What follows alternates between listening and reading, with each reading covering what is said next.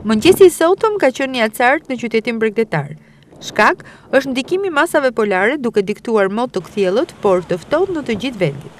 Temperaturat e ajrit janë ulur në mëngjes dhe mesditë, duke u luhatur në vlerat ekstreme ditore nga -9 gradë Celsius në 8 gradë Celsius. Ditën e sotme, era ka fryrë fortë me shpejtësi mbi 70 km/h nga drejtimi verior-verilindor, duke krijuar në det një dallgëzim prej 6 ballë. Në një njoftim të autoritetit portual Durrës, bëhet me dije se porti i Barit është mbyllur përkohësisht për shkak të situatës së krijuar. Si pasojë, edhe tragedit e parashikuar për të nisur mbrëmjen e së mërkurës nga porti i Durrësit kanë pezulluar përkohësisht lundrimin drejt shtetit fqinj. Burimet nga qendra e informacionit në APD njoftojnë se kushtet detare gjatë ditës së sotme janë në përmirësim. Prandaj, pas pezullimit të përkohshëm të lundrimeve për më shumë se 24 orë për shkak të motit, situata po shkon drejt normalizimit. Lundrimet nga porti i Durrësit në drejtim të Barit do të rinisin mbrëmjen e sotme.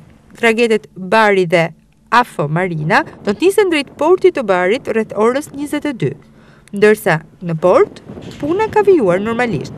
Në kalatat 4 dhe 6 vazhdon përpunimi i 2 anijeve me melamin dhe kontenjer, njofton autoriteti portual Durrës.